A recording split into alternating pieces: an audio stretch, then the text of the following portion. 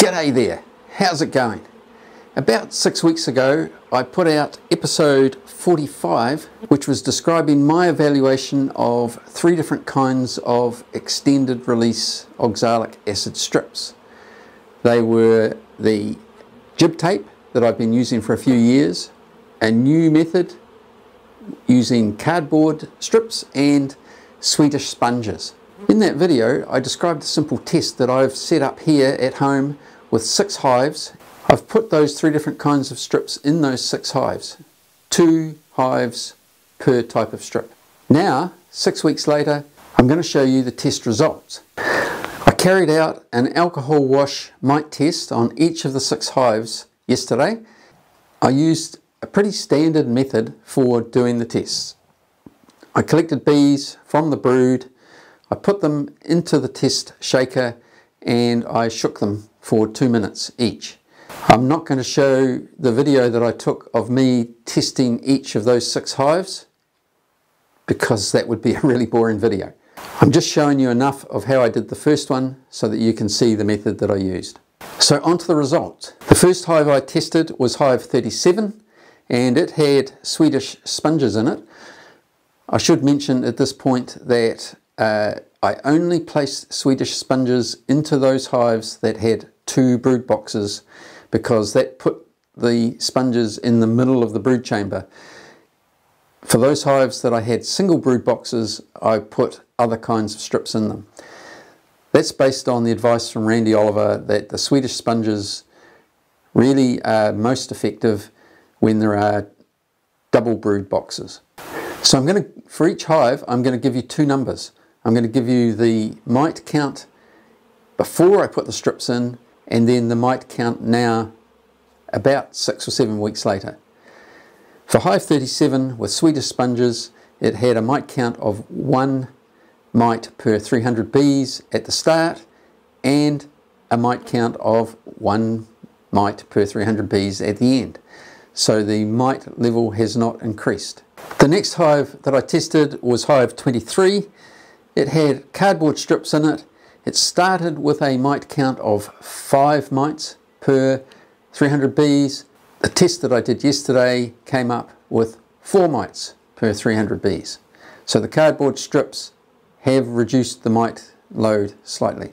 In hive 27, which has jib tape, it started with 3 mites per 300 bees, but when I went to test it this time, I discovered that that hive had gone queenless and there was no brood in it. So that queen disappeared sometime over the last 6 weeks. The mite count that I did yesterday on that hive was 0 mites.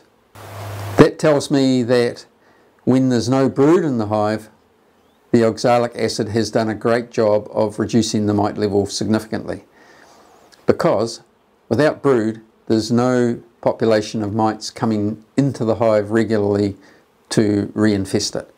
The next hive that I tested was hive 54. It had Swedish sponges in it. It started the test with a mite count of 2 mites per 300 bees. 6 or 7 weeks later, the mite level in that hive has increased to 7 mites per 300 bees. Not a particularly satisfactory result from my perspective. The 5th hive that I tested was hive 11. It had cardboard strips in it. It started the test with a very high mite level, 28 mites per 300 bees.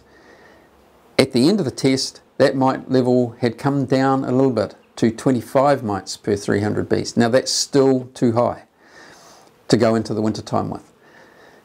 I will be treating that hive additionally with vaporized oxalic acid to try and bring those levels down even further.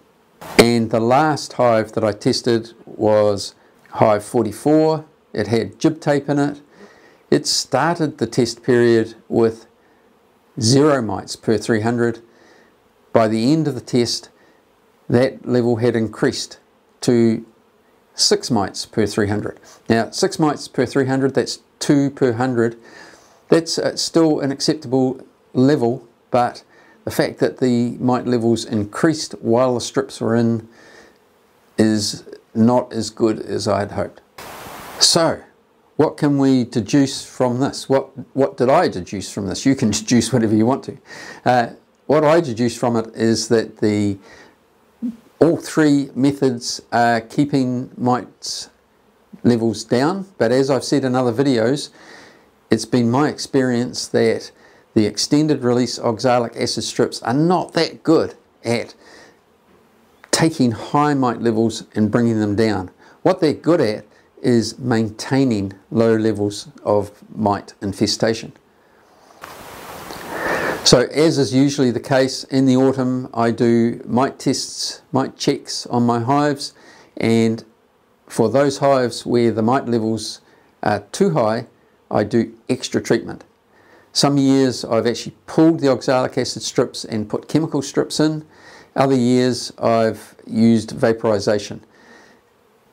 Whatever the case, the goal is to go into the autumn when the bees are making winter bees with the lowest mite levels that you can possibly get.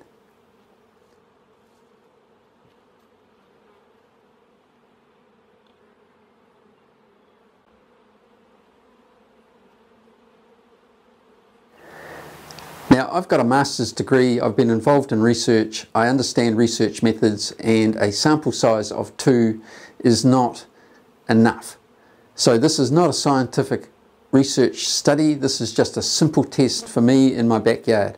One thing I would say is that from experience, sometimes a sample number of 1 is enough to make a definitive result. Put your hand on a hot element and discover that it's too hot to touch because you've been burned slightly, and you don't need to repeat that experiment 30 more times to have a definitive result. And the same applies in this instance. If the mite numbers have exploded in these hives, that would tell me that these strips are not working, and I wouldn't need to test any more to find that answer. The other thing about research methods is that normally you would have a control. My control is the fact that I know, without having to test it, that at this time of year, autumn, here in the southern hemisphere, the number of mites per bee will increase dramatically if you don't treat the hives. That's partly because the bee numbers are going down and the mite numbers are staying constant or increasing. So therefore your mite load, when measured in terms of mites per bees, increases dramatically. I hope this video was helpful. Don't forget to subscribe, and thanks for watching.